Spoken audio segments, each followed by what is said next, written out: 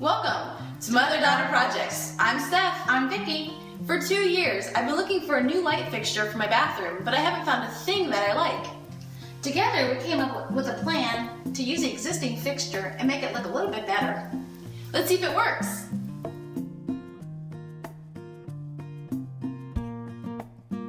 We covered the mirror with a drop cloth to protect it from dust, then measured the space.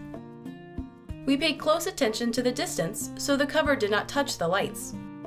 The magnetic stud finder made finding and marking the stud on each side easy.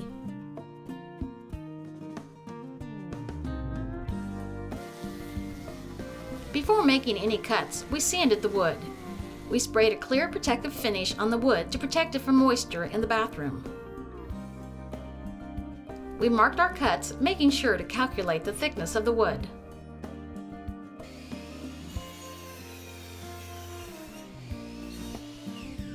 After making our cuts, we lined up the L brackets and screwed them into place.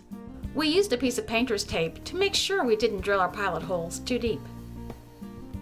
Once we got all our cuts made, we realized the live edge wood was not level, which caused it to not lay flat on the bathroom wall.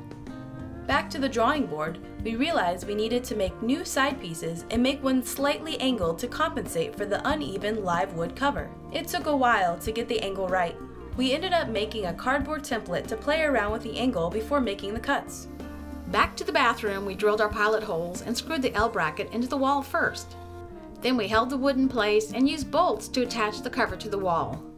This will allow us to easily remove the cover if we need to replace the lights. But as they are new LEDs, we shouldn't have to do this for a very long time.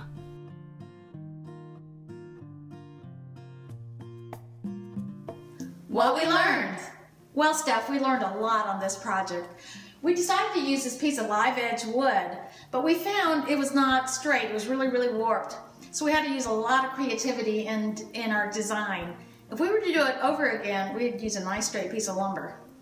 But we can't go back and do it again, and we love what we have, so we're happy with this project. It was a success.